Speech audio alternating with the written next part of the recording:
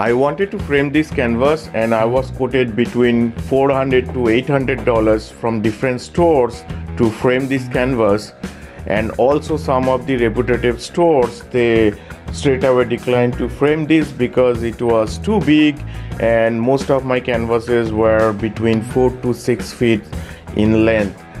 So I decided to do it myself, and I spent about $20 to frame this. And this is a basic framing, nothing fancy, no designer frames. And if you want to do that, it will cost you a little more, but not the amount in hundreds of dollars. This framing is going to work whether you have already painted canvas that you want to frame, or you have a brand new canvas that you are going to paint it later. First time it will be little complicated, and once you do it, it will be a lot easier to do it next time when you frame a canvas. Finally, you are acquiring a skill and it will be asset to you, and once you get this skill, it's not gonna go away. So let's get started.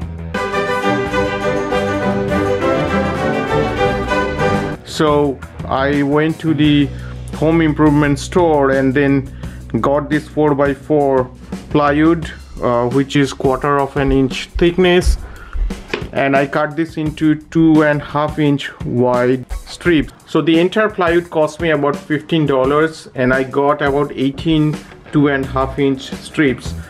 I also got this 6 feet by 1/2 inch thick wooden frame for the side of the frame. These wooden slats cost me $2 each. So you will need a ruler for measurement. I have 1 inch nail pen.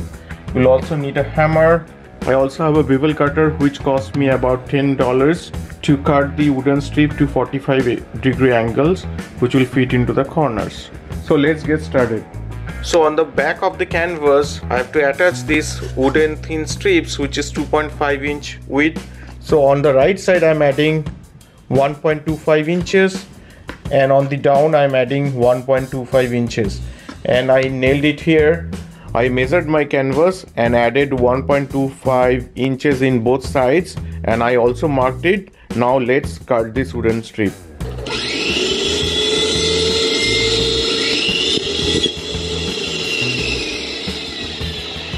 So the strip is now cut. I'll fit in here, and now we have to nail it.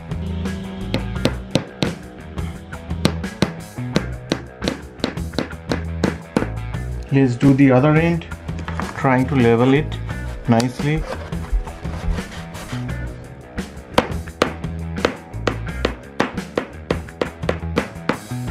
So the strip is now nicely attached to the back of the canvas, and I put about 4 to 5 nails each side of the strips. So let's turn it over and see. So as you can see, the wooden strip is now nicely attached to the canvas. Now I will attach the wooden frame so that it looks nicer and we have the complete frame. So this is the wooden frame. We have to make a bevel cut to this after measuring. So here is how to measure and cut this. I have measured this end to that end. So at this corner, make a mark at the end. So I did the measurement from end of this, and then I subtracted the width of this frame, which is 1/2 inch, from towards the inside of the frame, and then I made a diagonal line the way we'll be cutting this bevel, and it will be a inward to the frame, and I'll do it from all the sides, and then we'll be ready.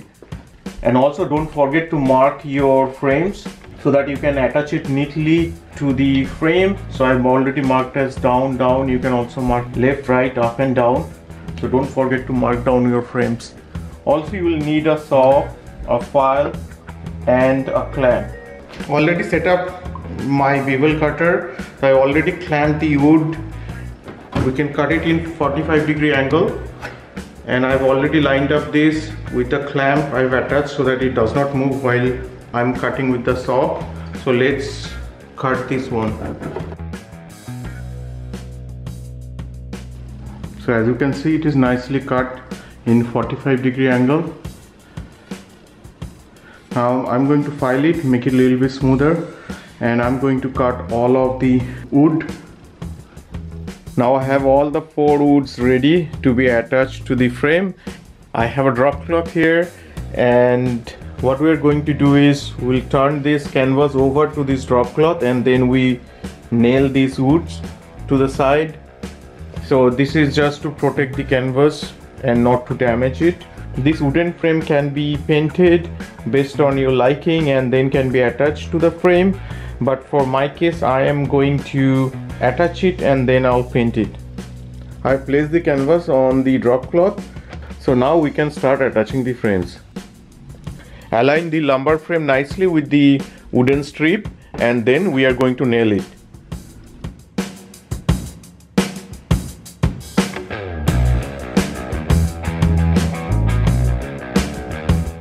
So this nails didn't go properly, so in case you have a misplaced nail, you can always remove it with these sharp spring pliers like this, so it will easily come out, and then you can replace the with another nails. I also uploaded a separate video on this, how to remove small nails from the frame, so you can check that out. So similar way I'm going to attach this side, align this corner and then nail it down. So now it is framed. Let me give you a closer look. As you can see here, these corners are fitted properly, as you can see. So this corner has a little bit of more space. The solution is either you can use this wood filler to fill this gap, and once it is dry with a knife you can draw a diagonal line so it looks nicer, or you can nail this place. So as you can see, if you squeeze this too, it nicely snugly fits together and you can nail it here. So this is the shorter one, but if you are a little bit longer which does not fit properly, then with a file you can file it down, make it little shorter, smoother, and then it will snugly fit here. So in my case I'm going to nail these corners. So now all four corners are snugly fit. There are no gaps. I just nailed all the sides. Here how it looks. So there is a thin gap here, so I'm going to use the wood filler to fill these gaps. So the gap is now closed. So I'm going to do this from all the corners. So now the framing, basic framing is now done. Only thing left is to paint the frame. Now since my canvas is blank, I decided to just use the framing first and then I'm going to paint it, but it's up to you to decide whether to paint the frames before attaching to the canvas or after. I have the wood color which is chocolate black and I'm going to use that to paint it, but before we paint we have to cover this side of the canvas with the painter's tape or any tapes that is removable from the canvas. So I'm going to cover this, then I will paint it. Taping is done from all the sides.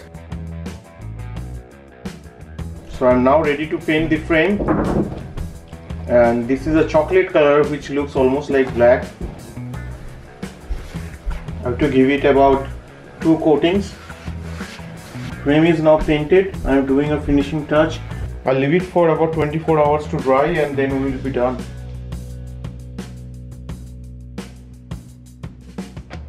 The frame is now dry and I also use this polyurethane coating to coat this paint. Now everything is dry and we are ready to go. Now I'll remove the tape. So entire framing is now complete. It looks nice. You can see the corners are perfect. This is the another frame that I painted in white and I wanted to show you quickly this one as well. This 4 by 5 feet frame is already attached with those woods slats.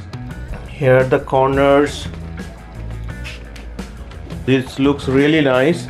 Now I will paint this one in white color. Painting is finished and I'll let it dry. This is the white color that I did. The reason being painting this frame in white is that the painting that I'm going to do on this canvas will look good on the white frame, and as well as depending on the color of the wall, the white framing will enhance this canvas. So I have a complete freedom on customizing and choosing the color of the frame that I want to do.